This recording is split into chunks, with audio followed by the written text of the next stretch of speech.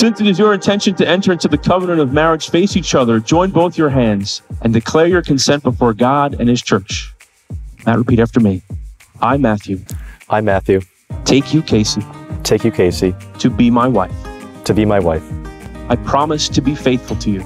I promise to be faithful to you. In good times and in bad. In good times and in bad. In sickness and in health. In sickness and in health.